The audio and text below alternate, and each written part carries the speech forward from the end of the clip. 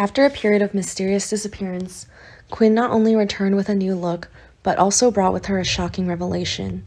She revealed that Finn, whom everyone believed to be Sheila's biological son, was actually Quinn's own son. This means that Quinn lost her son at birth, and all this time she was living in confusion. The secret behind the truth lies in a sad incident that happened many years ago. The child between Sheila and Jack unfortunately passed away shortly after birth. But instead of facing and accepting the loss, Sheila decided to take Quinn's child away. These two women, in a coincidence of fate, both gave birth at the same hospital.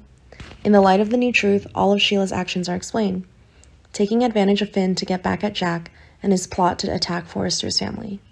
With the evidence she collected from the hospital, Quinn revealed this truth and challenged Sheila.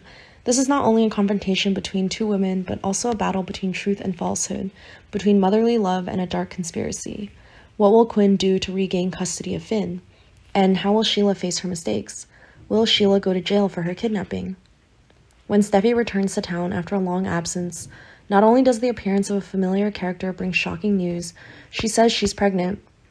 Finn's fierce love and loyalty for Steffi was no longer in doubt when he learned of her pregnancy, which was demonstrated not only by his joy but also by his determination. He will cut off his relationship with Hope.